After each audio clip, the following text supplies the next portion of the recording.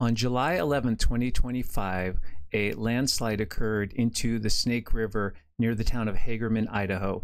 This slide was reported by rafters and residents in the area. I made a trip down the river to go check it out on August 9th, doing a little bit of recon, and then visited the site again on August 23rd when I shot this video and collected more information. So I thought it would be interesting for us to walk through the features on the slide there, and just to give you an idea of what a geologist sees when they look at an image like this. Let's start with sort of the size of this thing. You can see here that the height from river level up to the bench here is about 100 feet or about 30 meters in terms of elevation. So not a very huge landslide in terms of the elevation difference and the energy that it can use with gravity to really move a huge amount of material. But nonetheless, that's fairly significant. The total area I've estimated is about 2.1 acres or about 8,600 square meters. You can see the area affected here from the tree in the lower left up to the bench there where the green fields are, and then extending over just about to where the trees begin again along the river level here. So let's look at a few of the features you can see looking at this image here. The first thing that might stand out to you is the feature at the top of the slope, which is what we call the headscarp. So this is the main point of detachment for the slope failure. This is where it actually pulls away from the slope and moves downwards. You can see there's some material exposed there. I'll show you that here at ground level in a few minutes with my video. But this is what's known as the headscarp. If you think of faults, it's a little bit like a fault surface, but this of course is caused by gravitational forces as opposed to tectonic forces. The other thing that might pop out to you is the river down here at the bottom, and you can see the current moving from left to right along the Snake River. And you can see that the current there is significant enough that it's actively eroding the toe of the slope, which leads to continual instability of the slope. Obviously, as the river rises and falls with different discharge levels over the next year, that's going to have a fairly significant effect on how much of the material at the toe is eroded. And if you're eroding material at the toe, then you're obviously going to cause some instability issues further up the slope.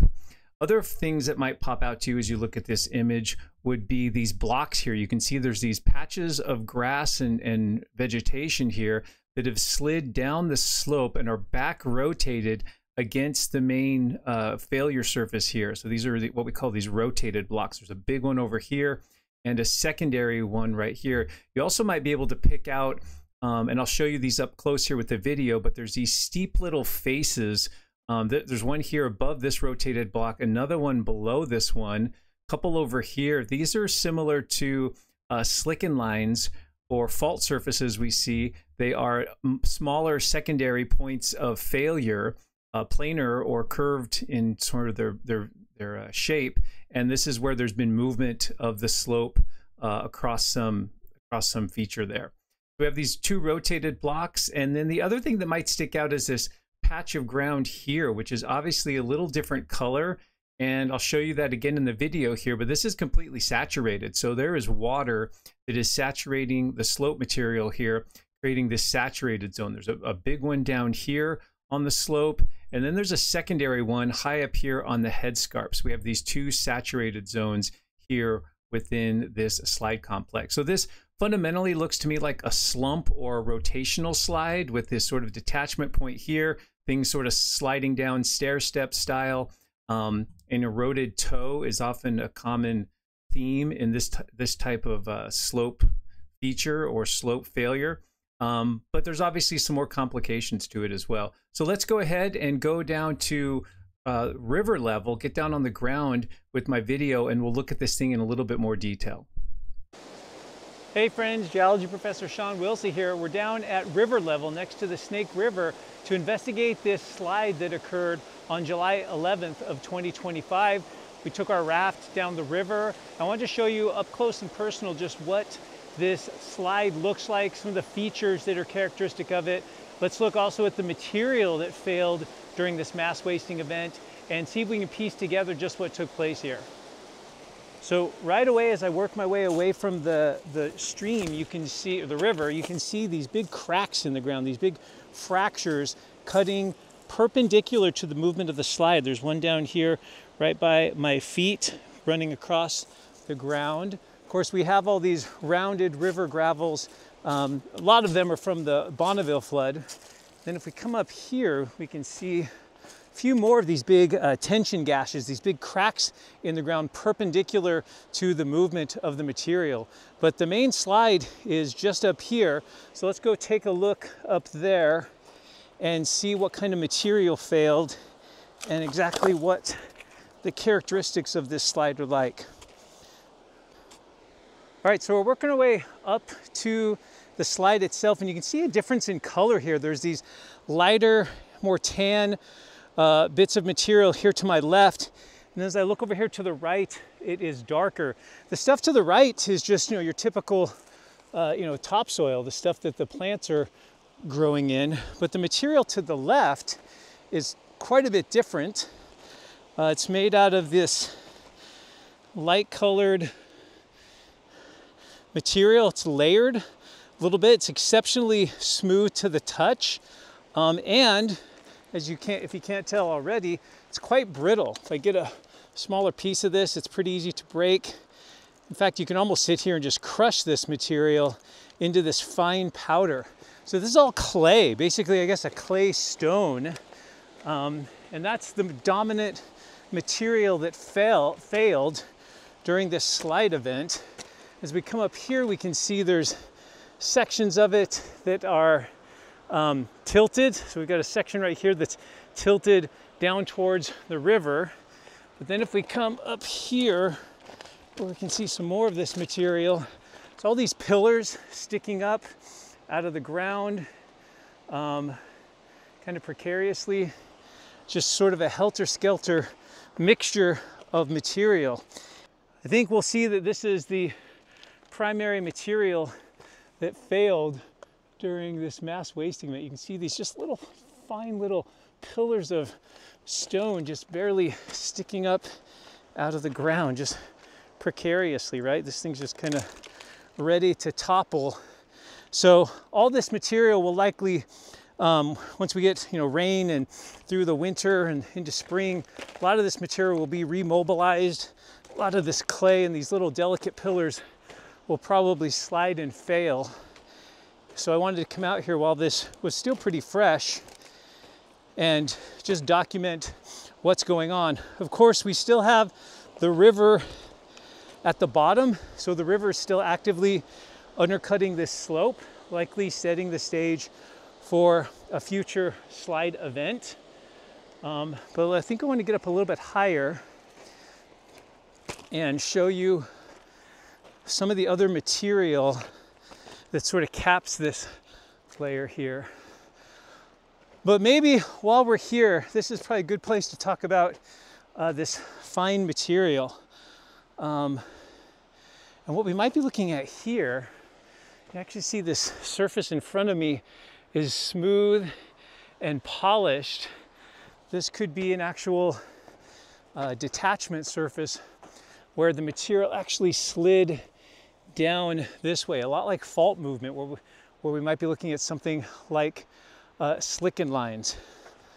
We see another face just over the ridge here, another steep face where this material has failed along that plane. But before we get too far away from this light material, I think it's worthwhile to talk about why is this clay even here? We've clearly got these rounded river gravels in places, but why would we even have clay along this riverbank? And especially clay that's thinly laminated and layered like this. Well, it's a fascinating story. The Snake River has had an interesting history and relationship with volcanoes in the region. So we actually had an eruption about 50,000 years ago at a place called McKinney Butte. And that eruption sent lava downhill and into the Snake River, and it actually dammed up the river completely. So a few miles downstream from where we are, the Snake River was completely dammed up by lava. And so the water backed up behind the river and formed a reservoir. And in that reservoir, as the water's slowing down behind that lava dam, the water is becoming calmer, it's backing up, and those finest particles within the river are being dropped out and settling to the bottom, forming this layer of clay. This is actually a formal geologic or stratigraphic unit known as the Yahoo clay. So this is known for, or it's named after a creek nearby called Yahoo Creek.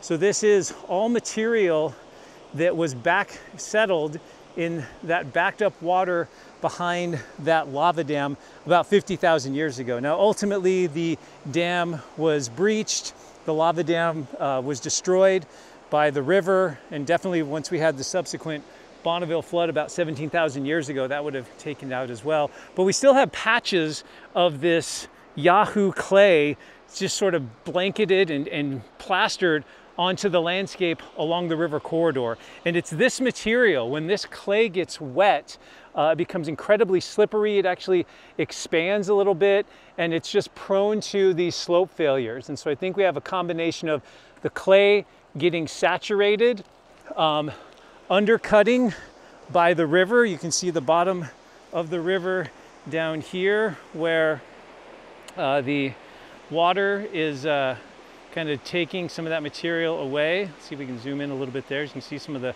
color there. So you can still see some of that clay is suspended, and there's probably just periodic little collapses of these small rocks down into the river. And then that clay stone just gets disaggregated and just carried and transported by the river. So let's head up a little higher because I want to show you the other unit that shows up in this cut up here. Here's another one of these slip faces right here in front of me. You can see the lines moving down on that surface. And so this is, again, just like a fault plane where we see slicken lines. This is the point of failure. So this side of the block here slid down and left these striations on the material. But if we move over here, I think we can see the real smoking gun and the real cause of this mass wasting event. Let me see if I can jump over here. We have a little patch of wet ground, and so there is a bit of a spring or a seep. In fact, I can't even quite get over there. My feet are starting to sink in, but we can see right here, there we go, a little patch of ground with some grass. Clearly it's wet and saturated, and it's coming out of this hillside right here. Well, if you look back to the aerial image, I think we can tell what's going on. This thing doesn't go very high. I mean, we can see the top of the embankment right there, but what's going on just above us here, just up by that tree, is there's irrigation going on. And so that irrigation is adding water to the slope. That water then is infiltrating through the material, and it's saturating this clay, and it's that cause that's causing the slide and the slope to fail and causing this mass wasting event that we're looking at here. Kind of looking back down towards the river here. And again, looking at those sections of wet clay where some of the grass is coming up. So we're right up here near the top where you can see all these boulders and cobbles, again, in the bench there, actually in the cliff face, all deposited by the river. But that's not the part that actually failed. At least that's not the main part. We come down in here and we can see all the material that failed. And it's partially some of the gravel that was capping the thing, but a lot of it was this clay-rich material. Right here in front of me, we can see a big section of the cliff that's come down and is slightly back rotated. Classic, what we call slump behavior. So the toe of the slope has been carried away and compromised, and so the slope has actually failed along this curved failure point, and it's actually back rotated here along this, what we call the headscarp, this high point here, or the last sort of cliff face, if you will, where everything has started to slide down. But basically this ground in front of me with a little bit of grass here used to be up at the top of the hill, and it slid down. We're probably looking at about maybe 40 or 50 feet or so maybe like 15-ish meters, something in that realm. And so you can actually see the back rotation up here, which is pretty remarkable.